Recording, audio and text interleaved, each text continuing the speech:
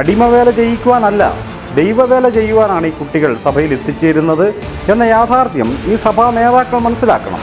അതല്ലാതെ ബിഷപ്പ് ഫ്രാങ്കോയെപ്പോലെ ഒരു ക്രിമിനലിനെ സംരക്ഷിക്കുകയല്ല അവർ ചെയ്യേണ്ടത്.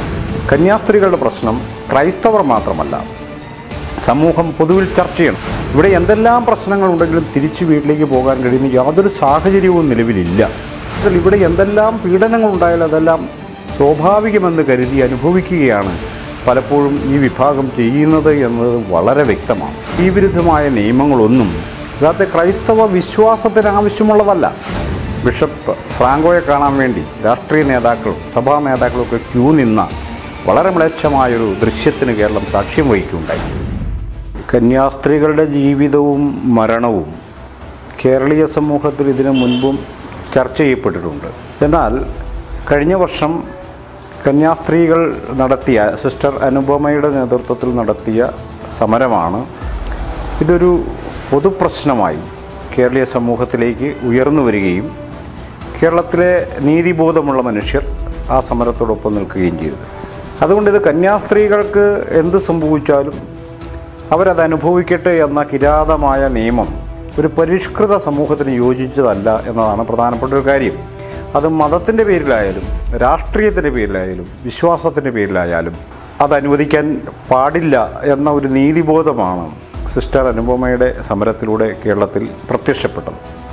എന്നാൽ ആ സമരത്തോട് കേരളത്തിലെ സംഘടിത രാഷ്ട്രീയ കക്ഷികളും മത സമൂഹങ്ങളും പുലർത്തിയൊരു മനോഭാവം തികച്ചും ഈ സ്ത്രീകൾ പീഡനങ്ങൾ നേരിട്ട, അതിക്രമങ്ങൾ നേരിട്ട, അപമാനങ്ങൾ നേരിട്ട കന്യാസ്ത്രീകൾ നീതിക്ക് വേണ്ടി ഒരു ശബ്ദമുയർത്തിയപ്പോൾ അതിനെതിരെ നിലയുറപ്പിക്കുക എന്ന സമീപനമാണ് പൊതുവിൽ കണ്ടത്.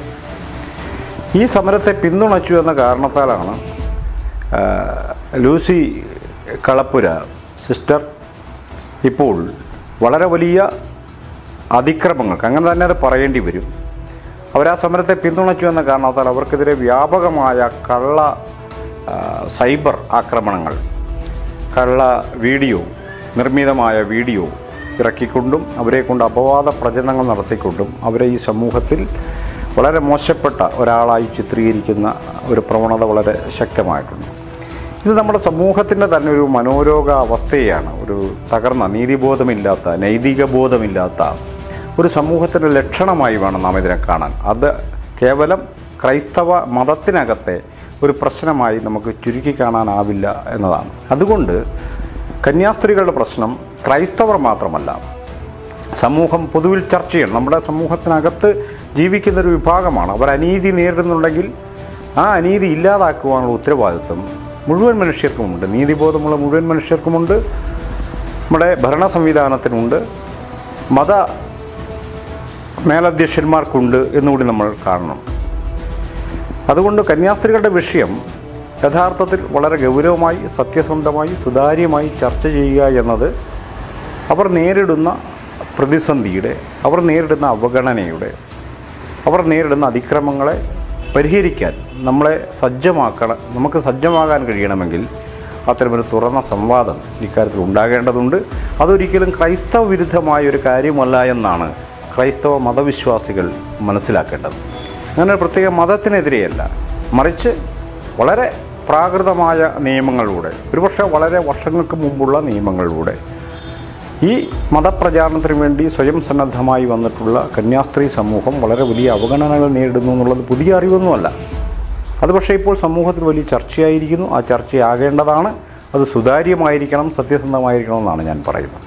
അതാദ്യം ആ പ്രശ്നം, അങ്ങനെ ഒരു പ്രോബ്ലം അവരനുഭവിക്കുന്നുണ്ട് എന്ന് സമൂഹവും ഈ ക്രൈസ്തവ സഭയും അംഗീകരിക്കണം.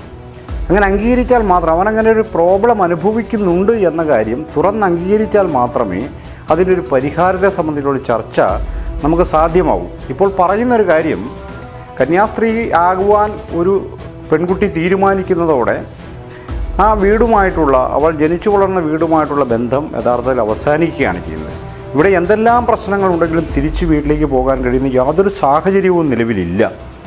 അത്തരമൊരു ഘട്ടത്തിൽ ഇവിടെ എന്തെല്ലാം പീഡനങ്ങളുണ്ടായാലും അതെല്ലാം സ്വാഭാവികമെന്ന് കരുതി അനുഭവിക്കുകയാണ് പലപ്പോഴും ഈ വിഭാഗം ചെയ്യുന്നത് എന്നത് വളരെ വ്യക്തമാണ്.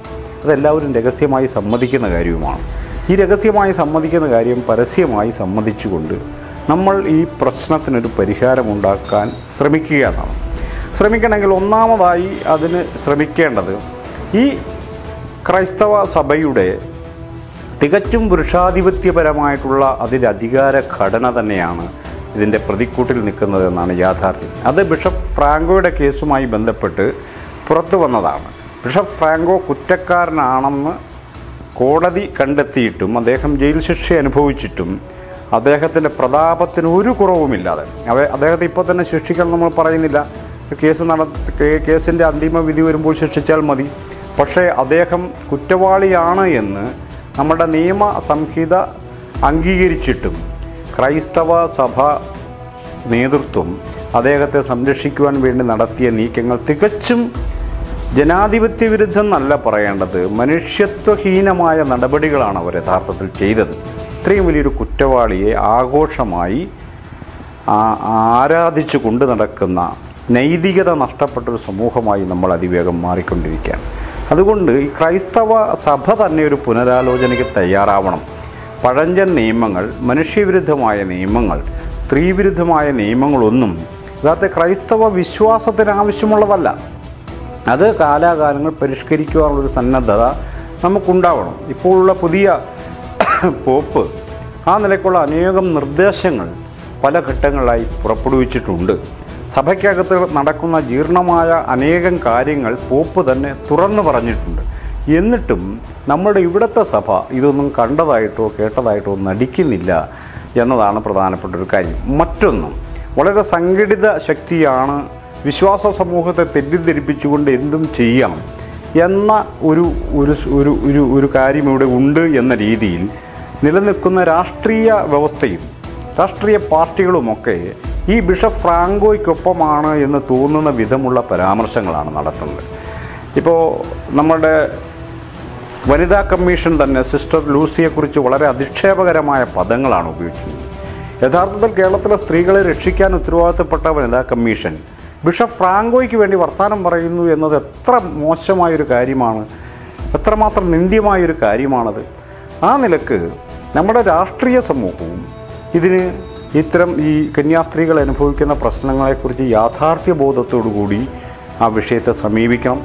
അങ്ങനെ പൊതുസമൂഹവും പൊതുസമൂഹവും അതോടൊപ്പം തന്നെ സഭാ നേതൃത്വവുമൊക്കെ ആത്മാർത്ഥമായി മനസ്സ് വെച്ചാൽ മാത്രമാണ് ഇതിനൊരു പരിഹാരമുണ്ടാക്കാൻ പറ്റൂ. ഞാൻ പറയുന്നൊരു കാര്യം, ഈ ദൈവവേലയ്ക്കായി ഇറങ്ങിത്തിരിക്കുന്ന കുട്ടികളുടെ ജീവിതം സുരക്ഷിതമാണ്, അവർക്ക് മാന്യമായി ജീവിക്കുവാനുള്ള അവസരം ഉണ്ട്, സാഹചര്യമുണ്ട് എന്ന് ഉറപ്പുവരുത്തേണ്ടത് സഭാ നേതൃത്വത്തിൻ്റെ ഉത്തരവാദിത്തമായി അവർ കാണുക. അത്രയൊരു നൈതികത അവർ പുലർത്തുകയും ചെയ്യും. അടിമവേല ചെയ്യിക്കുവാനല്ല, ദൈവവേല ചെയ്യുവാനാണ് ഈ കുട്ടികൾ സഭയിൽ എത്തിച്ചേരുന്നത് എന്ന യാഥാർത്ഥ്യം ഈ സഭാ നേതാക്കൾ മനസ്സിലാക്കണം. അതല്ലാതെ ബിഷപ്പ് ഫ്രാങ്കോയെപ്പോലെ ഒരു ക്രിമിനലിനെ സംരക്ഷിക്കുകയല്ല അവർ ചെയ്യേണ്ടത്. അതുകൊണ്ട് ഈ വിഷയത്തിന് പരിഹാരമുണ്ടാവണം. കേവലമായ സമരങ്ങളോ കേവലമായ തർക്കങ്ങളോ എന്നതിനപ്പുറം ഒരു നൈതികത നഷ്ടപ്പെട്ടൊരു വ്യവസ്ഥയായി ഇത് പരിണമിച്ചിട്ടുണ്ട് എന്ന പോപ്പിൻ്റെ വാക്കുകൾ നമ്മൾ മുഖവിലക്കെടുക്കുക, അതിനെ അംഗീകരിക്കുക എന്നതാണ് സഭാ നേതൃത്വം ചെയ്യേണ്ട ഒരു കാര്യം. നമ്മുടെ സമൂഹത്തിലൊരു അനീതി നടന്നാൽ ആ അനീതി അനുവദിക്കാൻ പാടില്ല എന്ന് തീരുമാനിക്കുന്ന ഒരു രാഷ്ട്രീയ നൈതികത പൊതുസമൂഹത്തിനും കൂടി ഉണ്ടാകേണ്ടതുണ്ട്. ബിഷപ്പ് ഫ്രാങ്കോയെ കാണാൻ വേണ്ടി രാഷ്ട്രീയ നേതാക്കളും സഭാ നേതാക്കളൊക്കെ ക്യൂ നിന്ന വളരെ മ്ലേച്ഛമായൊരു ദൃശ്യത്തിന് കേരളം സാക്ഷ്യം വഹിക്കുകയുണ്ടായി. ഇതൊന്നും ഒരിക്കലും മനുഷ്യത്വത്തെ പ്രൊമോട്ട് ചെയ്യുന്ന ഒരു കാര്യമല്ല, ക്രൈസ്തവതയുടെ അടിസ്ഥാന മൂല്യങ്ങളെ പ്രൊമോട്ട് ചെയ്യുന്നൊരു കാര്യമല്ല എന്നുകൂടി നമ്മൾ ഈ സഭാ നേതൃത്വം മനസ്സിലാക്കണം. അങ്ങനെ വളരെ വിശദമായ ഒരു ആലോചനയ്ക്ക് തയ്യാറായില്ലെങ്കിൽ ഈ അതിക്രമം ഇനിയും നിർബാധം തുടരും. അതിനെ കൂട്ടുനിന്നുകൊണ്ട് വനിതാ കമ്മീഷനെ പോലെയുള്ള നമ്മുടെ ജനാധിപത്യ സ്ഥാപനങ്ങൾ അതിനെ കൂട്ടുനിന്നുകൊണ്ട് പ്രോത്സാഹിപ്പിച്ചുകൊണ്ടിരിക്കും.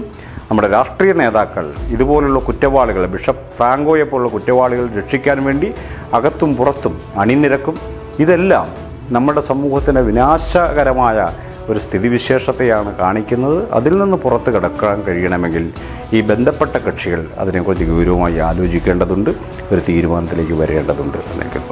ജസ്റ്റിസ് ഫോർ സിസ്റ്റർ ലൂസി എന്ന ഓൺലൈൻ കൂട്ടായ്മ ഡിസംബർ 17 എറണാകുളം ടൗൺ ഹാളിൽ വെച്ച് വൈകുന്നേരം 4 മുതൽ 8 വരെ ഒരു സമ്മേളനം നടത്തും. ആ സമ്മേളനത്തിൻ്റെ ക്യാപ്ഷനായി നിശ്ചയിച്ചിട്ടുള്ളത് കന്യാസ്ത്രീകൾക്ക് പറയുവാനുള്ളത് എന്നതാണ്. ഇത് നീതിബോധമുള്ള മനുഷ്യരുടെ വലിയൊരു കൂട്ടായ്മയായി. ആ വാക്കുകൾ കേരളം, ലോകം ശ്രദ്ധിക്കണം. ആ കൂട്ടായ്മ ഈ സമൂഹത്തിൻ്റെ ഇത്തരം ധാരണകൾ, നമ്മൾ നേരത്തെ ചർച്ച ചെയ്ത ധാരണകളെ തിരുത്തുവാൻ വലിയൊരു പങ്ക് വഹിക്കുമെന്ന് എനിക്ക് നല്ല ഉറപ്പുണ്ട്.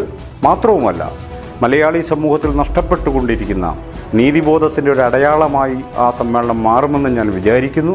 അതുകൊണ്ട് തന്നെ ഞാൻ ആ സമ്മേളനത്തോടൊപ്പമാണ്. ഞാൻ തീർച്ചയായും പങ്കെടുക്കും. നീതിബോധമുള്ള മുഴുവൻ മനുഷ്യരും, എല്ലാ മനുഷ്യർക്കും നീതി വേണമെന്ന് ആഗ്രഹിക്കുന്ന മുഴുവൻ മനുഷ്യരും ആ സമ്മേളനത്തിൽ പങ്കെടുക്കണം എന്ന് ഞാൻ ആഹ്വാനം ചെയ്യുന്നു. നീതിക്കായി നമുക്കൊരുമിക്കാം.